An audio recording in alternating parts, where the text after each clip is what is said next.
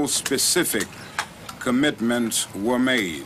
We requested, for instance, a police or a civilian review board, and that again, no commitment was made. In the housing area, no commitments were made.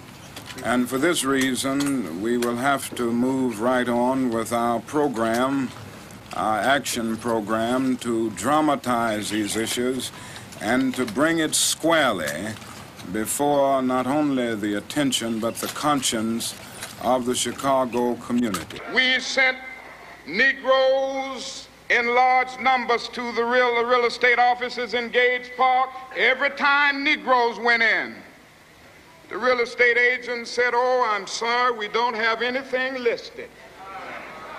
Now, you can find something somewhere else, and it was always back in the ghetto, but they didn't have anything. And then soon after that, we sent some of our fine white staff members into those same real estate offices, and the minute the white persons got in, they opened the book. "Oh, yes, well, we have several things. Now, what exactly do you want?"